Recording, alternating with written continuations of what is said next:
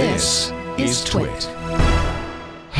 Speaking of stocks, Apple stock went through the roof when everybody bought on the rumor, and then the news came out and it plummeted a little bit, right?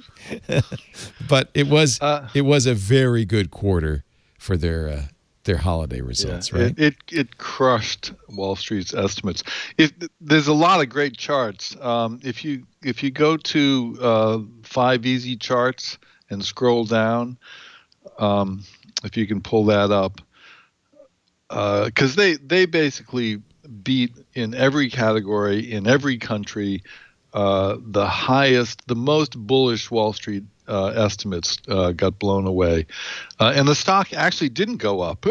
Yeah, here we go. These are interactive. So, for example, quarterly revenue, and then you hit the up top there next to revenue, the year-over-year increase. Then you get to see the percentage change. Is this the right? No, you've got the wrong quarter. This is really wrong because this is Q4, which was a crappy quarter because they didn't have anything. Yeah, their fiscal quarter ends. I'll go to the front page. It'll probably be in the latest post. Their fiscal quarter ends this quarter. This is Q1. So the fiscal quarter ends in September, and the fiscal year ends in September. So this is the first quarter of their new fiscal year, which is the important one: October, November, December, and it's when the new phones are out, the new Macs are out, the new everything is out. So yeah, let me get you. The phones were a little late this year, but that didn't change sales. And China, which is very sensitive to a change. They always want to be able to show off that they have the latest phone. So if the new phone looks like the old phone, they don't want it. China also has a very their 5G network is completely deployed, so they're ready for these chips. We don't have to see the charts, but unfortunately. Yeah, maybe I just clicked on or I don't know what's going on here. Maybe you got the wrong chart in the article. Maybe I got the wrong chart. Well, let's see. Q1, here it is. Here it is. Yeah. You know what? Yeah. I did something wrong. So year-over-year change, whoa, it's the biggest ever, 21% growth from last year to this year. That's their revenue. The next one is earnings per share, which is propped up because whenever the stock goes down, they just pull up a truck and buy more. Yeah. It's nice to have cash. Yeah. Which, by the way, we should. I mean, as long as we're talking stock market, let me ask you, Alex. When a company buys its own stock, doesn't it kind of artificially pump up the price? Well, it constrains the total shares that are available. It's good for investors because your share is worth more, right? Right, because you have the same amount of earnings with fewer shares, so earnings per share go up. Also keep in mind that companies often compensate their employees with stock. So there's a kind of a standard increase in the number of shares that are in the market. So you use some cash to mitigate that, even reduce the number of shares out there. Normally, this is not that big of an impact. IBM over time has paid more money for its stock through repurchases than the company is currently worth. So there's some ironic moments out there. Apple spent hundreds of billions of dollars in buybacks, right? I mean, but Apple's worth $2.4 trillion. Right. So but good luck. So you wouldn't say that that's partly because of the buybacks? It is. No. Well, no, it's not entirely the fundamentals. The company's value should be the same regardless of the number of shares. It would just change the per share amount. Well, that's what I'm saying. The per share value. Yeah, you're right. Yeah. Your stock price went up because you bought a lot of stock. But if the price times the number of shares is flat. Right. Yeah. So your earnings per share go up, but your market capitalization doesn't change. In theory. Well, except their market cap has been going up. I mean, they're firing on all cylinders. And I'm not downplaying the Apple stock. I learned my lesson. About 8 years ago, I was at Thanksgiving with my dad and my half-brother, and I said, you should dump the Apple stock. Because actually, no, it was 11 years ago. It was after Steve Jobs died. I said, you should dump that Apple stock because it's all over for Apple. And every Thanksgiving, Dad sends me a note saying, I didn't sell it. You were wrong. Does he call you from his helicopter above his yacht? He drives up in his Rolls Royce and throws it out at the window at me. So they've obviously done very well for themselves. Yeah, I used to hear the guys on CNBC talk about the law of large numbers, which they had totally wrong because it's about something else entirely. But their theory was that Apple was so big that it couldn't grow double digits anymore because it just gets harder. Yeah, you saturate the market. Everybody's going to buy an iPhone, got an iPhone. Yeah, but then they want the new one. And also, now they're buying the watch, and they're buying the AirPods, and they've got a Mac. And, once you're in the walled garden, I don't want to say this to someone who works for Microsoft, but... I don't care.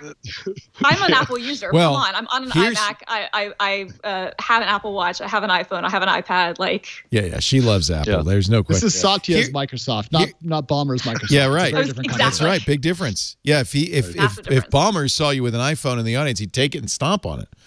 Right. He actually did that. I wouldn't have worked at Microsoft then, to be totally honest. No, that's right. But Satya is, wherever our customers are, that's where we'll be. The big one from the point of view of saturation is services, and you show this year over year. This has been a very big, look how steady this growth is in revenue and services. Now $15.8 billion. And that's what Apple's trying to do, right, is increase the amount of money they make per customer. Both. That's where the growth is. They now have more than a billion iPhones out there. So that's just a way to print money. And what's different with Apple than Facebook or Twitter is that they have credit cards for each of those people. Brilliant. So brilliant. They can. I buy stuff with my Apple card because it's so easy all the time. Just because it's easy, because it's just a fingerprint away. Horace Dedu had a chart.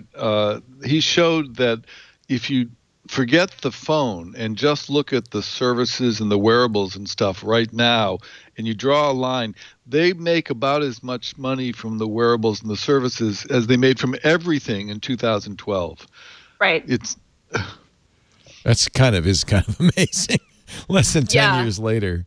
No, I mean, seeing the services pivot has been really interesting because once they stopped reporting numbers of devices sold and really started to pivot into the service area for growth, that has very quickly, ramped up and become a bigger and bigger part of the business. And yeah, it's unreal. I mean, wearables, obviously, I think the watch, massive success when they pivoted that from being about fashion to being about fitness and health was huge. But AirPods have been just unprecedented level of success. I can't think of anything. I mean, they're kind of like the new iPod, if you think about it. So it's remarkable to think that a decade ago, they're doing as much revenue just in those two categories as they were doing with everything. And a decade ago, Apple was most valuable company in the world. So that's unreal.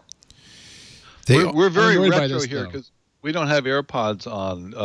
Thank goodness. I see them on TV all the time. Yeah, it kills me, honestly. They're not good. Non-stop. They're not good for this. But let me you guys tell you something. So currently I have 3 sets of AirPods of varying levels of battery failure. Yes. And so I need to get a new pair. Yes. And I'm going to have 4 pairs. Yep. I need to buy a new Apple Magic Mouse because I broke mine. Yep. And I need to get an iPad. And I'm just looking around my Apple device collection. I'm like, how do I need more of these darn things?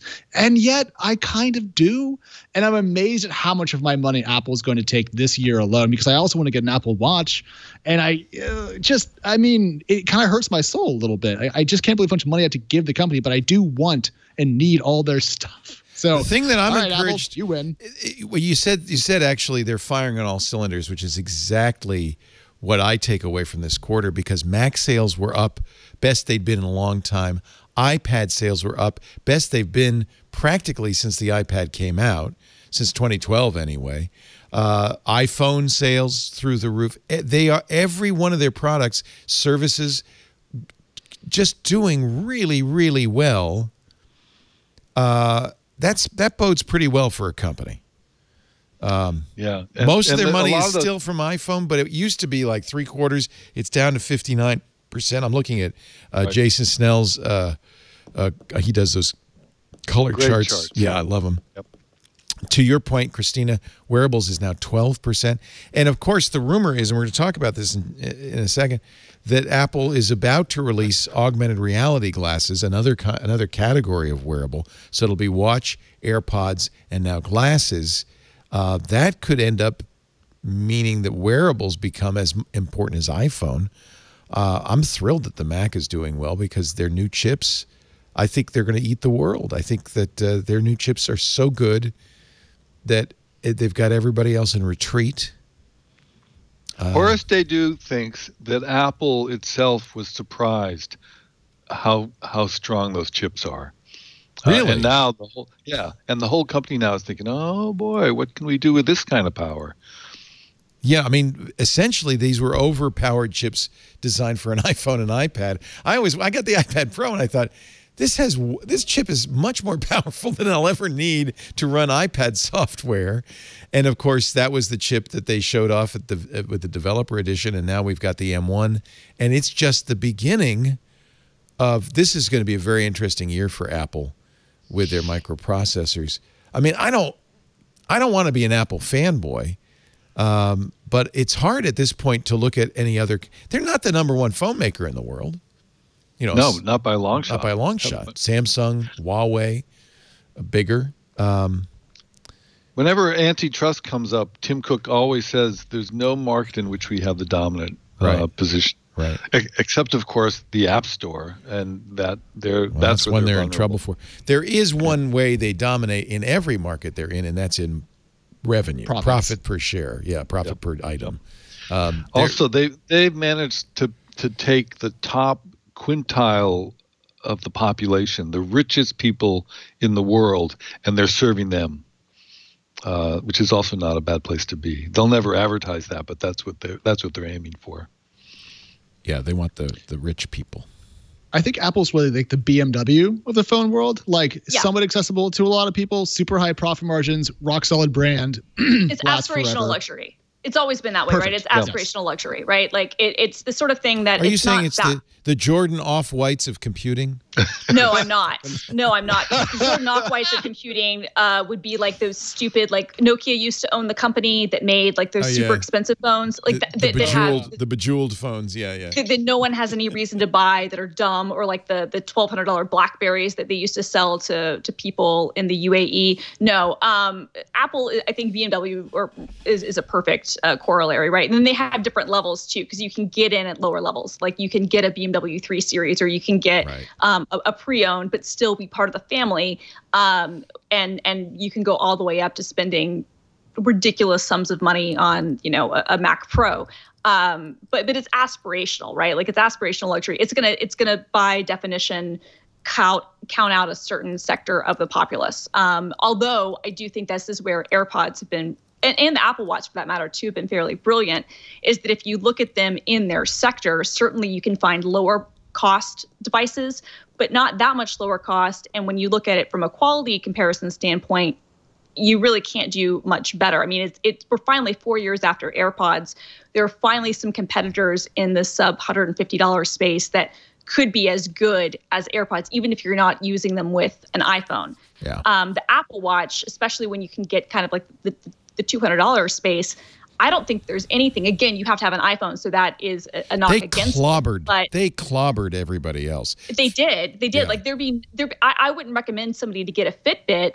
The only person who I've recently, and by recently I mean in the last couple of years, that I've bought a Fitbit for has been my parents. And the reason there is that they have Rolexes. And I've come really close to getting my mom an Apple Watch a number of times, but like. Wait a minute. So she wears a Rolex and her Fitbit?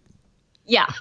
Yeah, I guess you would, so as one does. Yeah. Right. And so, but I have actually thought a number of times about getting her an Apple Watch, and it's just been a weird thing in my mind, even though the Rolexes are very old. It's one of those things where you're like, Mom, you could give me the Rolex, and here's an Apple Watch. 100%. But like, that does seem like a weird trade to make, right? Like that seems like a weird like value trade to make. But honestly, if you're talking pure functionality, the Apple Watch kicks the Rolex's butt. It's not as pretty, not as expensive, not as high status. Right, exactly. And so, but at this point, I mean, I think it's interesting that obviously I think the phones and the computers especially, right? The computers are really where there's the highest barrier to entry, but it's still aspirational. But for the accessories, for the wearables, like, again, like that's kind of why I compared the AirPods to the iPod, because that really was the first hit mass adoption Apple product that they had. By the time in 2003, by the time they had the USB 30-pin connector, it was available for Windows. That thing sold like hotcakes. You couldn't, they were selling way more of them, for Windows users than for Mac users. And it created a whole market and took over an entire industry and led to, frankly, the Apple that we have today. And I think that the AirPods are doing the same thing, 17 years, 18 years later. Wow. But, to Alex's point, it is kind of a BMW thing in that they don't go after the bottom barrel thing. They're not going after Chromebooks. They're not going after the real entry level, cheapest you can do. Like, they want to have a high margin. They want to have a quality standard, but it is designed in a way where, okay, you might not be able to be 100% in the Apple ecosystem, but they do make it possible for people to dip their toe in. And then the hope, as Philip was pointing out earlier, is that once you start to get in, you will become fully immersed, including all the services. And, you will be like me, where your life is. I hate it. I go kicking and screaming, but the Apple ecosystem does work, and it sucks you in, and I hate it. I don't want to be an ecosystem advocate. The interesting thing going on in India, where the next biggest market after China, and for a long time people said, well, Apple is going to fail if they don't make a low-cost phone that they can sell to India. And for a while what they did is sold used phones to India, but really what they did is they kept the price the same, and they waited for Indians to get rich enough to afford them. Right. And the other thing they did, because India has very strong tariffs, is they started manufacturing in India. Same thing with Brazil. And in fact, there were stories this week that Apple seems to be starting to make a concerted effort to move out of China for a lot of its assembly. They've been working on that. Not the only company doing that. Yeah. A lot of companies are working on that. And I think the bringing up of the Indian market is really important. We're going to be talking more about the Indian tech scene over the next 10 years than I think people currently realize, because as we've seen with the Ant Financial IPO, recent kind of Chinese government regulation, I think the era of watching China become the almost de facto global leader in things like AI and so forth will slow. And I think the Indian, US, and then North American market are going to kind of be the top three, which is not what I thought was going to be the case a couple of years ago when the Chinese venture capital scene was the biggest in the world. Yeah. And what happened there? Did the Chinese government decide that they didn't want to be a capitalist system? So they looked at Jack Ma and they looked at Ant and they said, yeah, no. Because for a long time he kind of had a free reign, right? But too much power in private hands, though. They don't want that. No. Yeah. So that's the risk. It's not capitalism is good in a lot of ways. It's good for the economy. It's good for the country, but it's not good if you lose control, as we have in the United States, frankly, to the big companies. Right? I mean, I currently work for a Fortune 10 company, Leo, so I certainly couldn't comment on that. And Christina works for a Fortune 2 company, so she can't comment on that. But you and Philip can pop off. As a little guy, I wish I were a big guy. Apple's profit, look at this, $28.8 billion. That's almost $10 billion a month. That's unbelievable and way beyond anything they've done before.